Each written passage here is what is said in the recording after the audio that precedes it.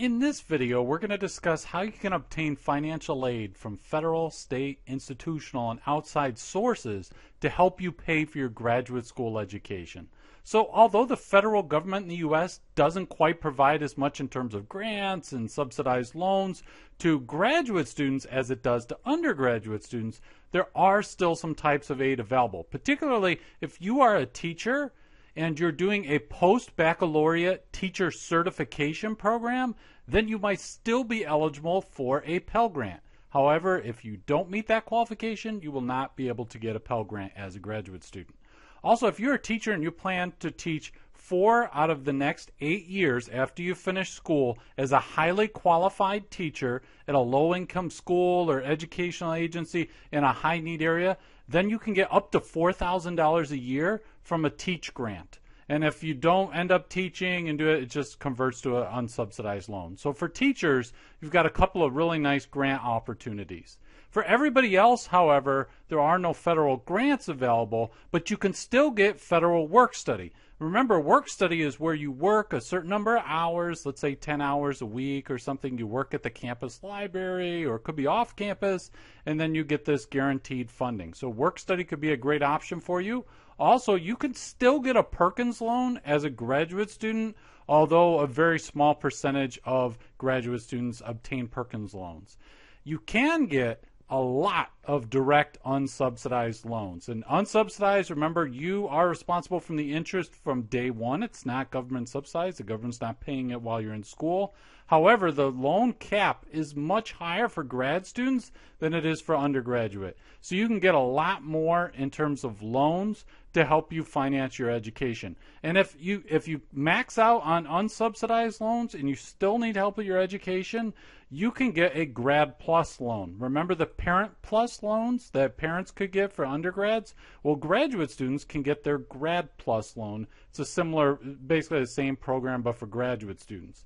Now, you may, and I stress may, be able to get funding from the state in which you'll be attending college. So you should check and see if your state has any grants or any loans for graduate students. Never hurts to check.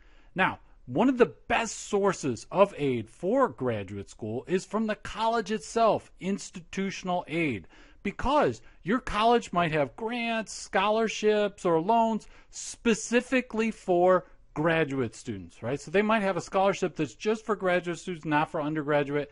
And also, though, if just leaving aside grant scholarships and loans, a great source of funding is assistantships. And if you don't know what an assistantship is, there's basically 2 types, teaching and research assistantships. And I'll just give you a quick example of how it works. So let's say you get a teaching assistantship. You'd be called a TA.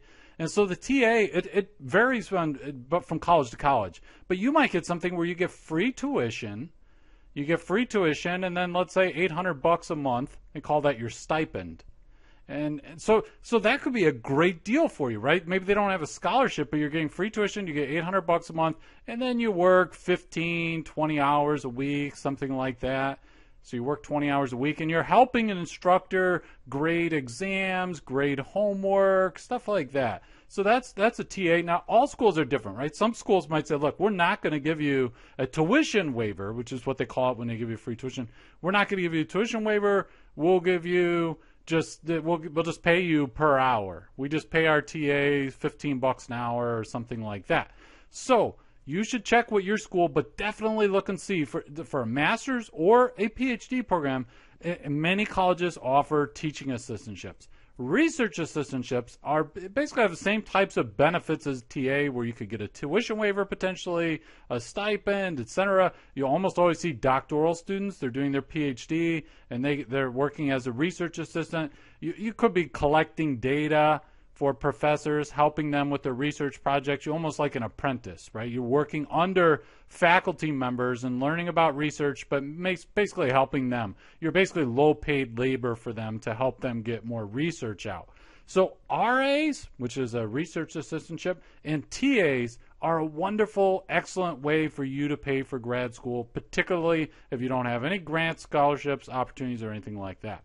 You can also get aid potentially from an outside agency. For example, if there is a foundation maybe there's some particular fellowship that you find that, hey, you need a certain GPA as an undergrad, and you need this and you need that, and you've met the qualifications, you write an essay, and you're awarded a fellowship to study graduate school at a university. So there might be some kind of foundation that awards something, or you might have even your employer. So if you're working particularly in business right now, you might check and see if your employer has any kind of tuition assistance program to help you go to night school to get an MBA or something like that. You definitely want to see if your employer is willing to do that. Now, in some cases, they'll kind of lock you in for, say, 2 years or 3 years. If you get that degree after you graduate, they want to make sure that you work at least 2 or 3 or 4 years for that employer after you get the degree. They don't want to just pay for you to get the degree and then you just walk away and say, hey, thanks.